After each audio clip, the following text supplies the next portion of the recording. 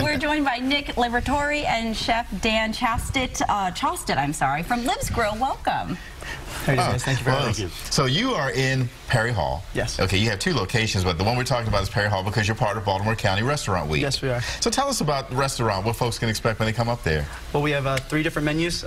So we have our lunch, brunch, which we're going to feature an item from there, and then our dinner menu. Oh, wow. So now, Chef Dan, you've been pretty busy over there. What are you doing? So we're making a crab benedict right now, which is basically just a Maryland-style crab cake with some English muffins, with some poached eggs, and some hollandaise. Oh, wow. Okay. Perfect brunch. Yeah.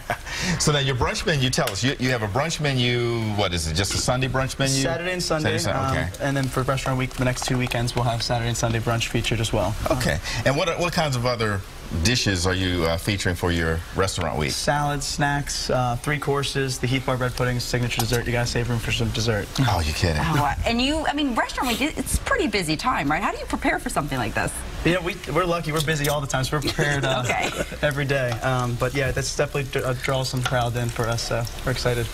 And actually, just kind of to go forward, one of our signature cocktails I'd like to kind of show you guys is the smoking rum old fashioned using Dictador rum. Smoking rum old fashioned. Exactly. It's similar profile to that of a whiskey or even a bourbon.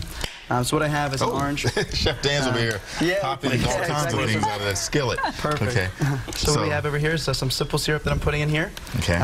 Maraschino cherry, orange. And I'll put some of the, I'll muddle some of the cherry with the simple, with the orange. Okay. And Dictador, just that black bottle is kind of it's really, looking. you know, it's an awesome, similar profile to that of a bourbon, a little bit sweeter. Got some bitters that I'm going to drop in here as well, similar to your old fashions.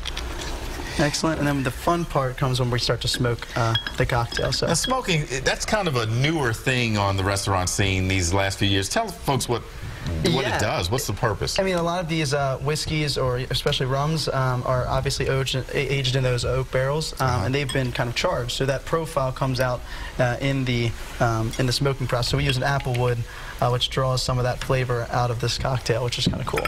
That's more rum than there is glass. Absolutely, that's how we like to do it. The more the better, right? Yeah, exactly. Okay, so that goes there. Classic ice right here. Okay.